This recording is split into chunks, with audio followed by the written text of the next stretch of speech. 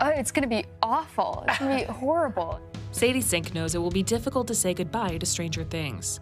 The Netflix show will reportedly film its 5th and final season this year, after which Sadie and her co-stars will have to leave their fan-favorite characters behind.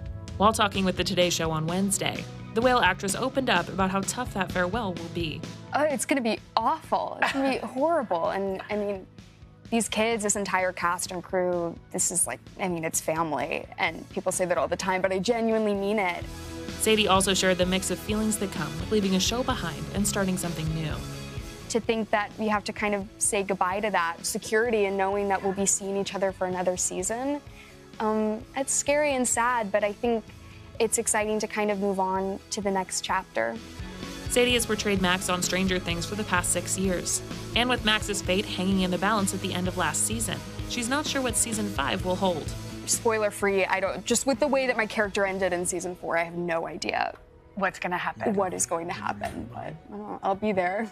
Back in November, Sadie teased to Access Hollywood how emotional filming that final season will be. Are you ready to say goodbye, though? It's honestly, like, no, I'm not. Like, it's gonna be sad, but I don't want to think about it. We're not gonna. I can't think about it too much. Yeah. There will be tears. Tears will be shed, for sure. She also told Access how strong of a bond she's fostered with her Stranger Things co-stars, especially Millie Bobby Brown, who portrays Eleven. How do you guys kind of lean on each other, navigate the success of this amazing show together? Yeah, I mean, I think having each and every kid on the show, I think we'd be so lost without each other. Like, we really depend on each other when things get like absolutely nuts, or you need to talk to someone who understands exactly what you're going through.